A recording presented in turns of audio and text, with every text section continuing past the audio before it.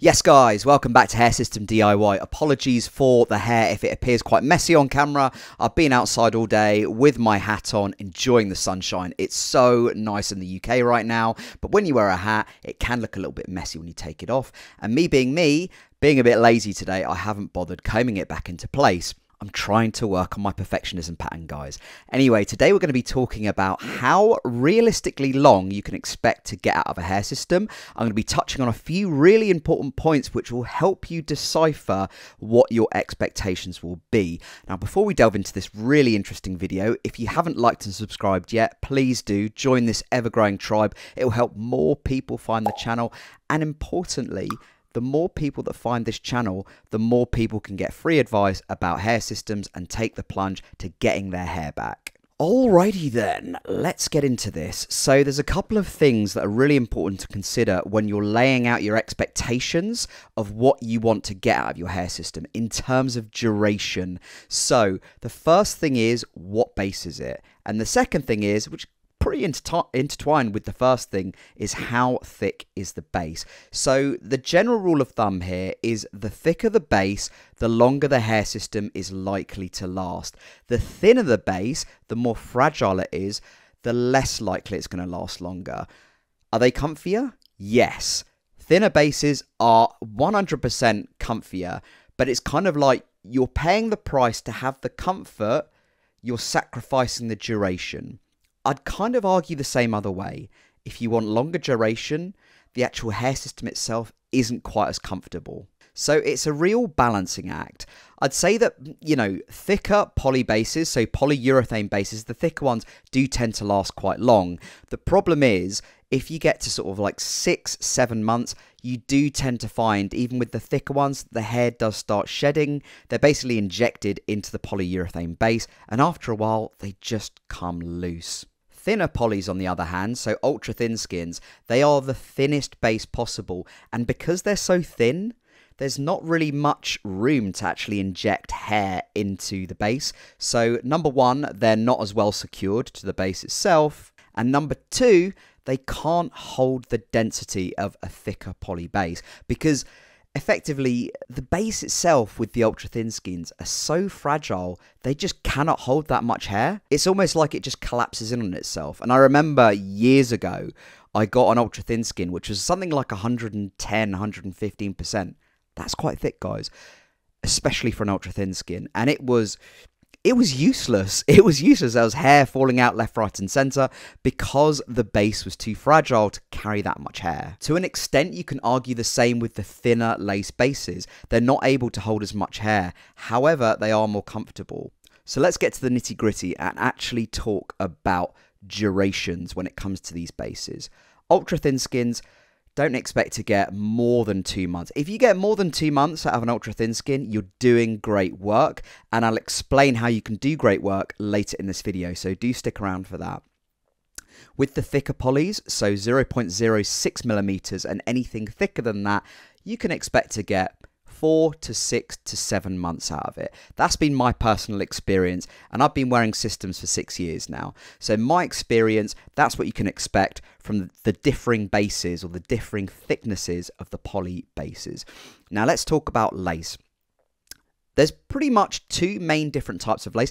There are other types of lace that you can wear, but they're kind of hard to come by. I'm talking about German lace, I'm talking about Australian lace. It's very unusual to find these particular bases online or anywhere really. So let's focus on the two most widely available lace bases. So you've got the Swiss, that's the really thin one, and then you've got French, which is more robust, but it's still super comfortable. I'd actually say the French lace is easily in my top 3 bases of all time. Now with a Swiss lace, it is more robust than an ultra thin skin. So when I got my first Swiss lace,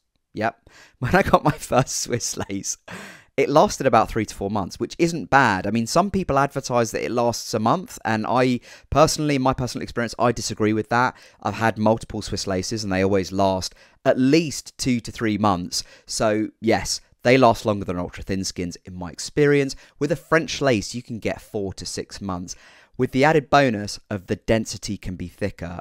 Pretty much with a Swiss lace, you can get an 80 or 90%. It's not that thick. With a French, and by the way, when that starts shedding, you know it. Whereas with a French, it can be thicker, it can go up to about 105%. It holds the hair better, and it's better for guys like myself and like many of you who are in their 20s, their 30s, their 40s, with a thicker amount of hair naturally than someone in their 50s or their 60s. And to add to that, in my experience, French and Swiss lace are very, very similar in comfort, which is why I prefer the French, because it lasts longer, it can hold more hair, it holds onto hair longer, and it's pretty much the same comfort as a Swiss. Now with a silk base, I'm not really going to talk about monofilament. If anyone wants to know about monofilament, let me know in the comments box below and I can make a video on it. But there's so few people these days that wear mono that it's not really worth talking about. However, an increasing number of people are wearing silk bases, and the system that I'm wearing right now, don't forget the 15% discount, it's going to pop up on the screen right now. This particular system is a silk base. It's 5 to 6, I think it's almost 6 months old now, and it's still going strong. The expectation is to try and get a year out of this, and I'm documenting this journey. So silks do last longer, they're also pretty comfortable.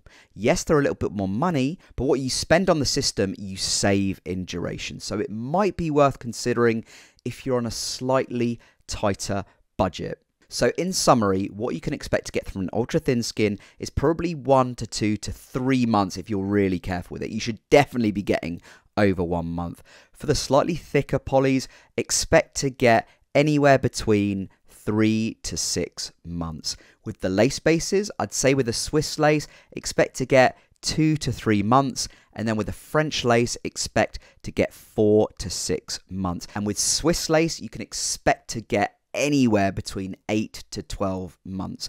Case in point.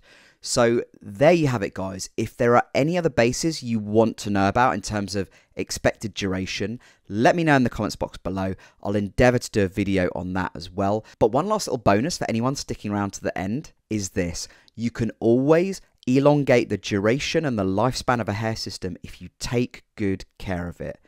Do-rag at night, silk pillow, argan oil, keep it out of the sun. Those are the 4 key routes to success with extending the lifespan of your hair system. Now, for anyone who's new on their journey with hair systems and they don't really know what to do in terms of maintenance, I've got a video popping up on my screen right now which literally goes through step by step how to remove a system and how to reapply it. It's getting a lot of views at the moment, so a lot of people are finding it quite helpful. So head over to that video now if you need a couple of pointers with maintenance. Thank you so much for stopping by, guys, and I'll speak to you ever so soon. Bye for now.